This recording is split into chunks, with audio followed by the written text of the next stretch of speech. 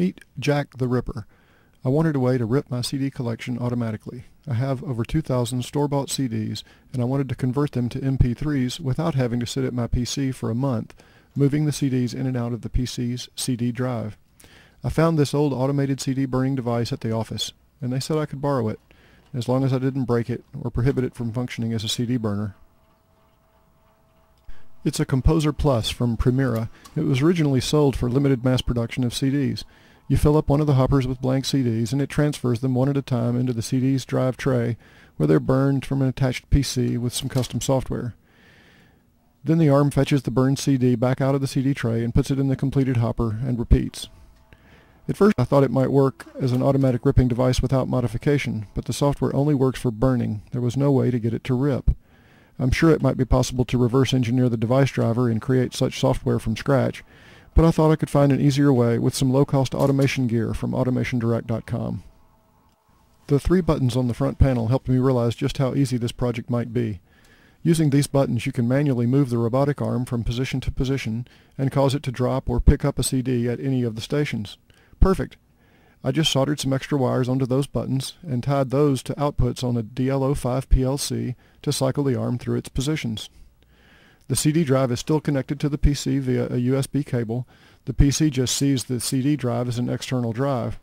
Most of the ripping software out there, iTunes, Winamp, etc., can be configured to automatically rip a music CD when it's detected in the drive, and those programs will also eject the CD tray when the ripping is complete.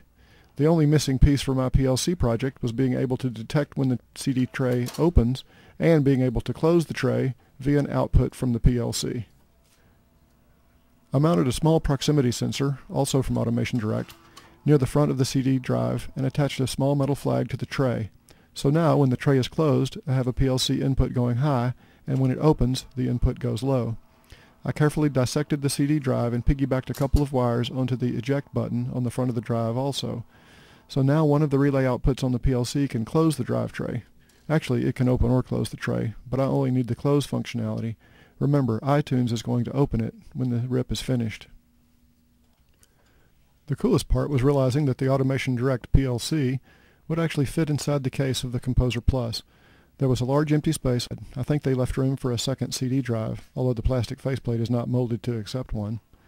The height clearance was very tight, but it fits. I drilled a couple of mounting holes in the metal base of the Composer to secure the PLC, and I routed a second power cable through a hole in the rear of the unit. Here's another benefit from automating it this way. If you don't plug in the PLC, the device functions just as it always did and will still burn CDs. With a total of 1 input to the PLC notifying it when the tray has opened, and 3 outputs, 1 for sequence, 1 for pick, and 1 for close the tray, it was a simple matter to write a PLC ladder program to cycle the machine through its steps whenever the tray opens.